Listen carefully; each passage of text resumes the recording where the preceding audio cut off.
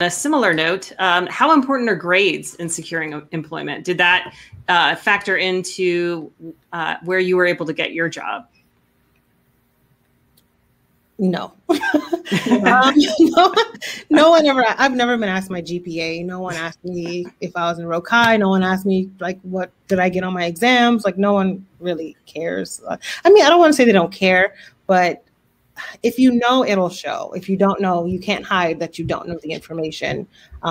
Especially when you're on rotations, they're going to see how you can process and how you think and how you can handle yourself. So even if you got, you know, a 4.0, but you don't know what the monitoring parameters is for something, then that kind of, it defeats the purpose. So no one really cares about your grades. I mean, for school, it's great because, you know, scholarships and stuff, but no.